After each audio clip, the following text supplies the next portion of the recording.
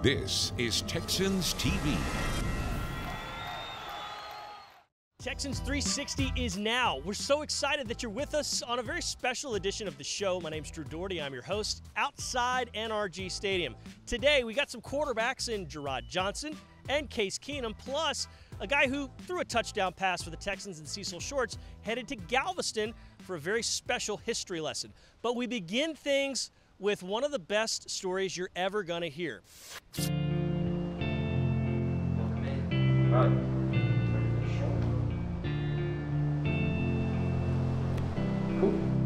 My name is Brad Wilson. I'm with Harris County Emergency Corps, and I'm the team paramedic for the Houston Texans. Roland Ramirez, Director of Player Care and Sports Medicine, Head Athletic Trainer for the Texans. In high school, I knew I wanted to go into sports medicine. I discovered athletic training. Ever since then, I wanted to be a rehab coordinator at the highest level, and have found a career in the NFL, which has just been incredible. For me, going into my 19th season overall in the NFL. Roland is one of a kind. He's a great friend. I've known him for probably 14 years. I knew him a little bit before I started with the Texans. And he's a great guy. He's a great family guy. He's a great professional. He's just a terrific human being. We've been together quite a while here in Houston. And he's been our team paramedic for a long time, so been good friends since then.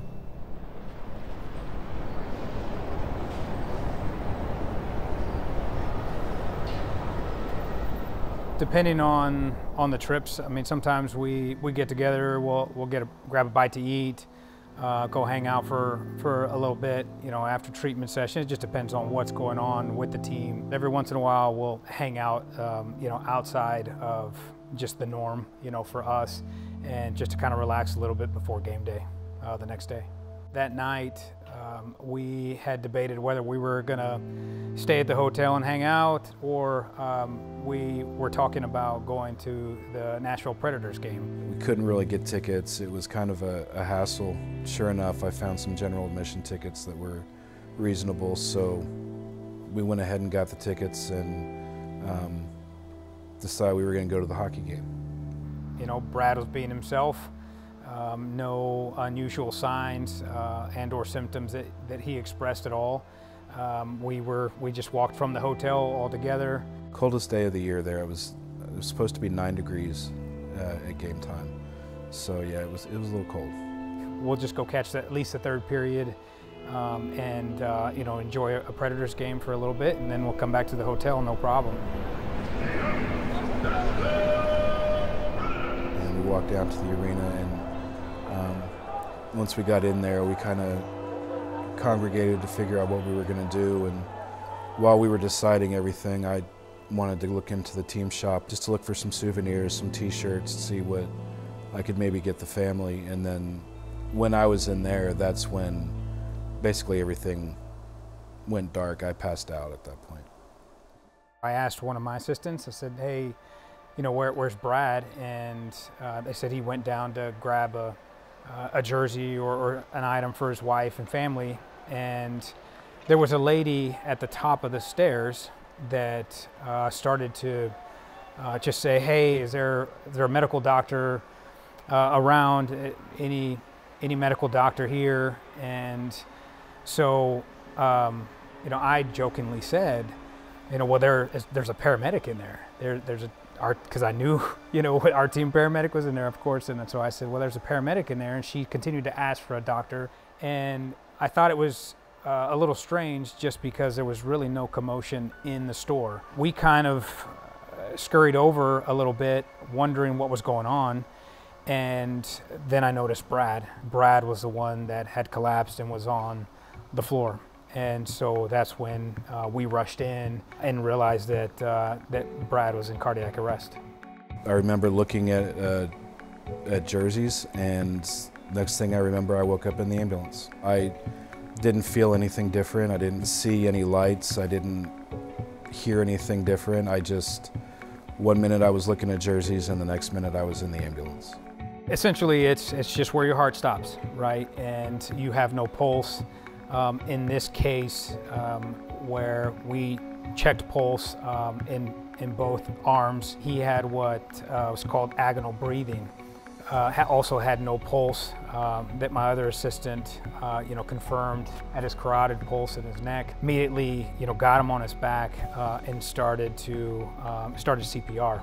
We continued to do CPR until the medics arrived and got the AED, which is the automated external defibrillator, and so applied that onto Brad's chest and shocked him. Had to shock him twice.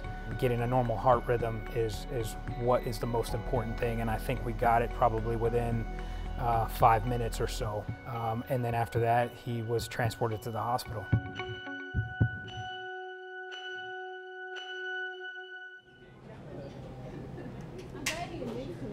Just smile and keep wrapping up. So we're gonna go up the back elevator. The McNairs are gonna go in first with their gift, and then we'll cue everybody else to come in as like the second wave of the surprise. We just have to be quiet outside that door when we're upstairs, just so he doesn't suspect that anybody's outside. Yep.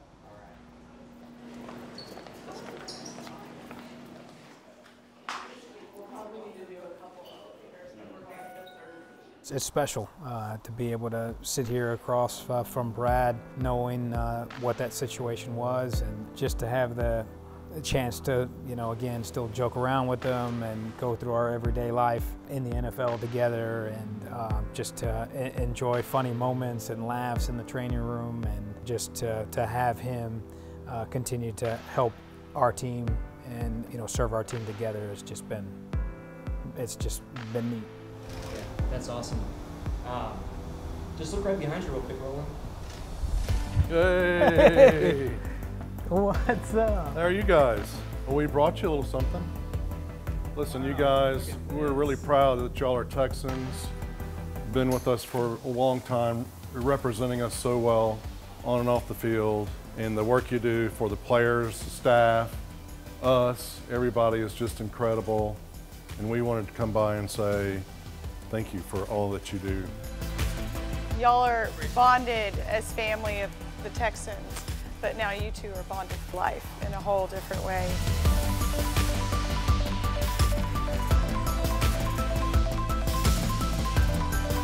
Roland is one of the greatest guys I know. Roland's my brother now. You go through an experience, and we've both shared something that not a lot of people can actually share. He saved my life, and I love him for it. I mean, he's, like I say, he's my brother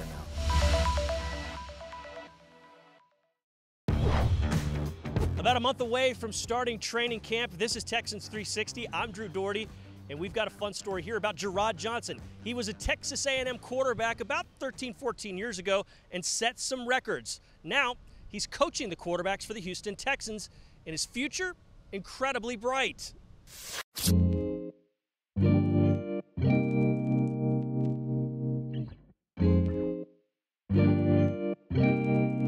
Jerrod Johnson is the Texans quarterbacks coach. With a bright future on the horizon, it got a boost this offseason when he was selected for a very unique NFL program. The NFL invited, I think, 40 coaches from around the NFL who they feel have potential in the league to potentially advance their careers as coordinators or potential head coaches. 2 days worth of professional development program with speakers and informative things on, just different things that can help us as coaches. And then the cool thing was they partnered the owners' meetings with it. So we were on one side of the hotel, the owners were on the other, and then all of our meals were together. Johnson joined DeMeco Ryans' staff this offseason, and he was elated at the opportunity. I actually did the interview while we were having our baby shower in Dallas. So I had to set up in a hotel room and just kind of go through the process there. But I was actually in my house in Humble when I found out, and it was just an exciting moment. Nick called me and was just like, hey man, we'd love to have you a part of what we're building here. And then DeMeco called me, then I talked to Bobby, and so those guys did a really good job of vetting me, and I got to know them, and that was a big thing. Throughout the whole process, just seeing how sharp Nick was and how sharp DeMeco was, and even Bobby, just knowing I'm going to work with good people. It's a great opportunity for me to learn from those guys, and so I'm just excited to be here. Excited what we're building, and in the spring has been best case. But Johnson's not just any old up-and-coming coach. He's now in charge of the quarterbacks for his hometown team. That was one of the best days of my life so far, you know, just knowing I get to come home. I mean, of course, I've always been a lifelong Texans fan, you know, growing up in Humble, Texas. I mean, Houston is home. I love the city. We've had a house here for the last 4 years. You know, it's where I met my wife, and it's where my wife lives and works. And so for us, it just checked so many boxes, and it was just kind of like a dream come true for all of us. Growing up in the Houston area, he was a fantastic athlete in football, basketball, and baseball, just to name a few sports. And it took him to College Station, where he was a record-setting quarterback for the Aggies. I love the quarterback position, and I think that everything that I've done as a player, all the things I experienced as a coach, regardless of level, have kind of all poured into kind of my teaching style, who I am as a person. And I think all those experiences allow me to kind of dive in and kind of give as much of me as I can to my players, just hoping they can kind of be the best versions of themselves.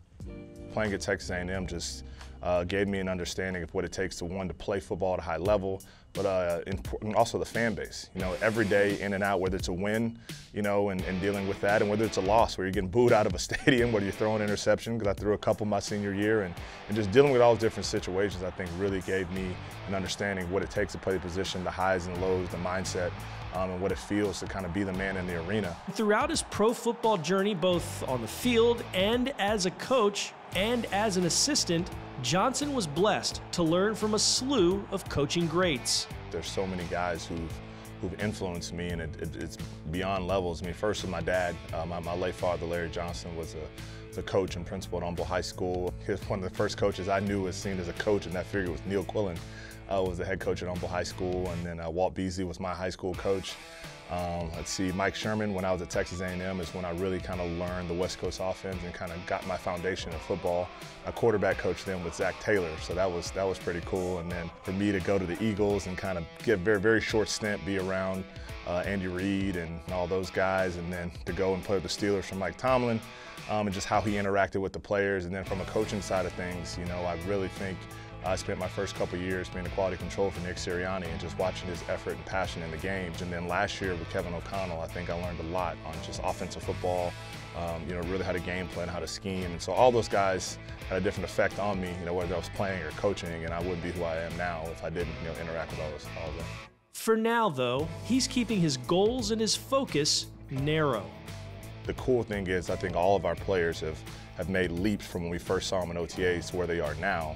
I think that's the most exciting part. The players feel improvement, we see improvement as coaches. As coaches, we're working every day so we can get better, we're on the same page. And so I think it's just you look around the room left and right to see people working hard, you see people buying in, and that breeds excitement for everybody.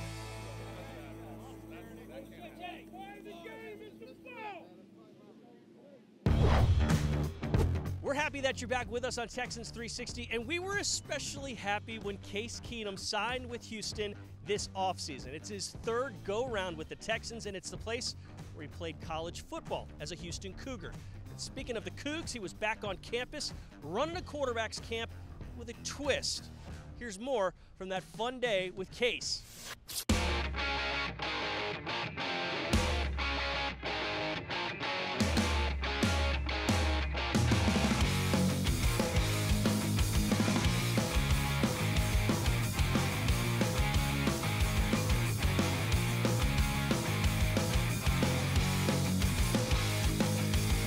Being able to bring the U of H quarterbacks out, help them, you know, help promote my camp, and being able to give back to the city of Houston and help, you know, quarterbacking, teaching guys, you know, what it means to play quarterback and at the next level, not just, you know, in college, but in the pros, and then linking it all in with, you know, with some NIL stuff too for U of H quarterbacks. Man, it's quarterback U. I mean, that's why I named it what it is. I mean, you got Andre Ware, Klingler, Cobb, Keenum, and then, you know, there's so many more. It's a great list of quarterbacks who've come through U of H, and it's exciting to get back to the next one. We can work on being faster, stronger, and still maintaining that base even before we're thinking about throwing a football, okay? This is the training part of it. This is the weight room part of it. This is the part where you get bigger, faster, stronger, and before you even start throwing the ball. So we're gonna do some pocket movement. Where does throwing the ball start? What does it start with? That's probably good. It starts with the snap, yeah. But for us, when I decide to throw the football, it starts with my feet. Try to go hips first, okay? Hips first. Go. There it is. That's good. Let's see it. Go. Nice. There you go. Oh, the lefty's turning the wrong way. Nice. He throws a strike. Oh, he's on fire. There we go, good job. I'm telling you, if you get your feet set, the ball's gonna be better. That's a principle across any throwing motion, any body type, any offense you're gonna run. Hey, I think you can go more catch throw. Like here, by the time you go 1, 2, 3 and hitch, that receiver's already gone. It's just like Coach Jett said, just a little shuffle. If you wanna do a little rocker step maybe, but the ball needs to get out pretty quick. You're real wide sometimes, you know what I'm saying? Like sometimes you don't have to be this wide.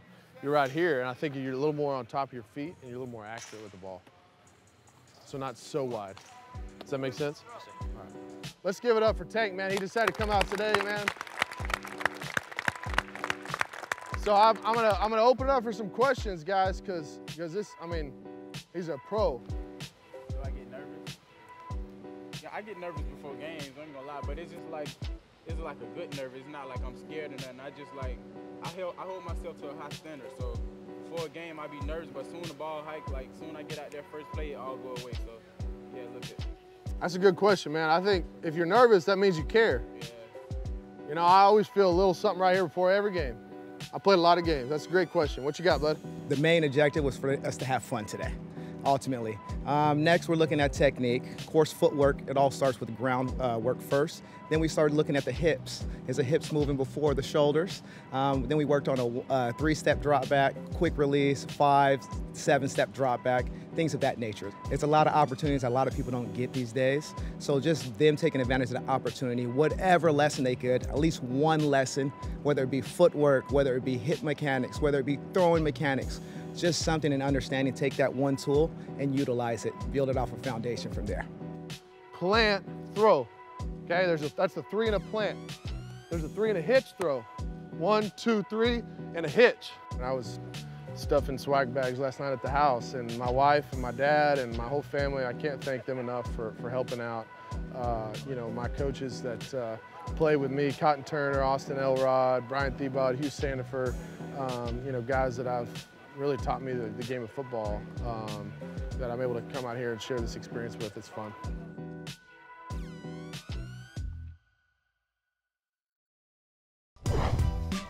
Welcome back to Texans 360, and hey, earlier this week, the nation celebrated Juneteenth.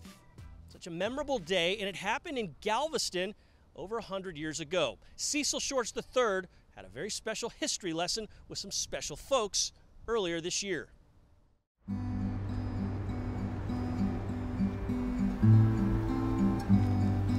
In anticipation of Juneteenth, Texans legend Cecil Shorts traveled to Galveston to meet with Sam Collins, also known as Mr. Juneteenth, to learn more about the city that became known as the birthplace of Juneteenth. Collins took Shorts to 5 stops throughout Galveston, which in 1865 was the largest city in the state of Texas.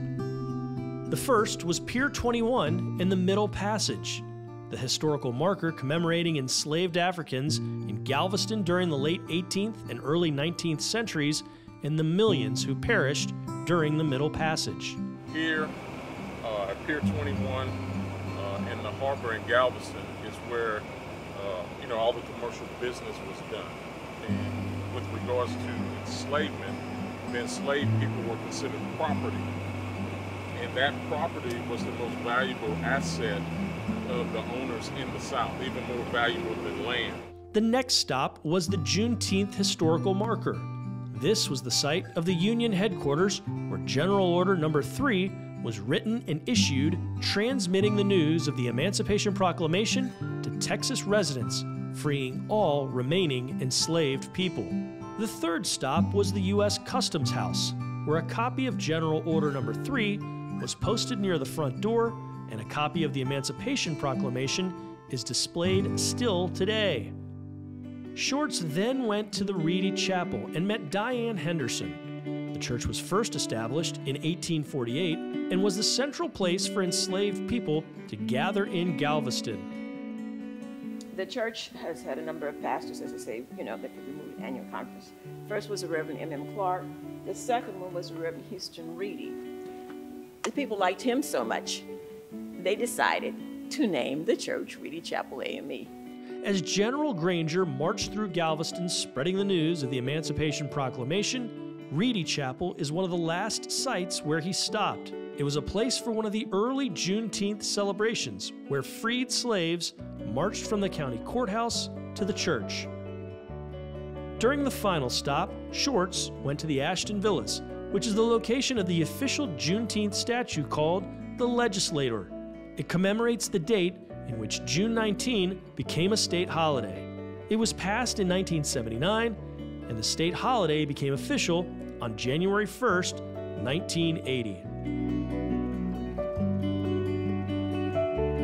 African Americans have contributed to every war that has been fought in the United States. This is our home, this is our country, and if we're going to save this home, we have to do the repair work to the foundation, we have to do the repair work to the structure so that it will be here for future generations. So I appreciate y'all taking interest in the history and learning more of the story, and this is just the tip of the iceberg.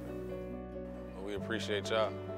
This is an awesome opportunity for us, for people back home in Houston to understand better, whoever's going to be watching this, to understand our history. It's not just African American history, it's our history. And we talked about it earlier. World history, yeah. Talked about it earlier. The truth is enough. The truth is enough.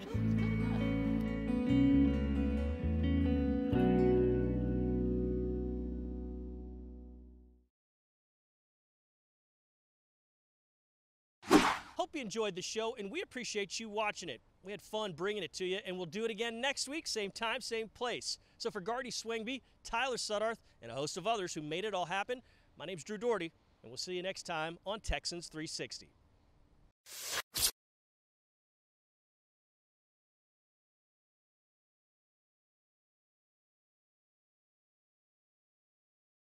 Thanks for watching. Subscribe to our channel and ring the bell to know when we post new content.